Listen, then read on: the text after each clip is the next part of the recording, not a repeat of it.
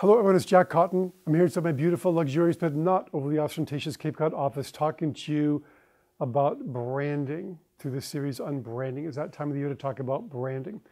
So today I want to discuss newsletters because I think there's no better way to convey your expertise and your value to the marketplace than through the use of newsletters.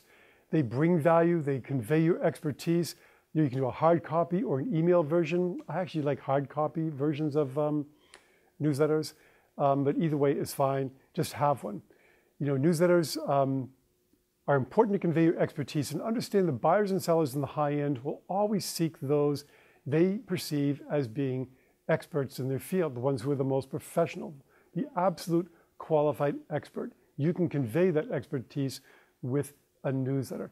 Things you can include in your newsletter are, of course, real estate articles. I mean, there's so much stuff to write about today. Interest rates, are they going up? Are they staying the same? Could they possibly go down? And what does that mean to your marketplace? Election years, what does that mean? What kind of uncertainty does that bring to the market, or does it? I mean, there's just so much stuff going on that you can use to write about real estate. Current interest rates and trends, and all the influences on your market. Are new companies moving in or companies moving out? Are people aging and moving to bigger houses or smaller houses? I mean, what is actually happening in your marketplace that you could write about in a newsletter to convey your expertise and the influence on the market? Always want to have good, clear graphics. Keep your branding, your imagery, your artwork consistent. Have a look for yourself as a company or an agent.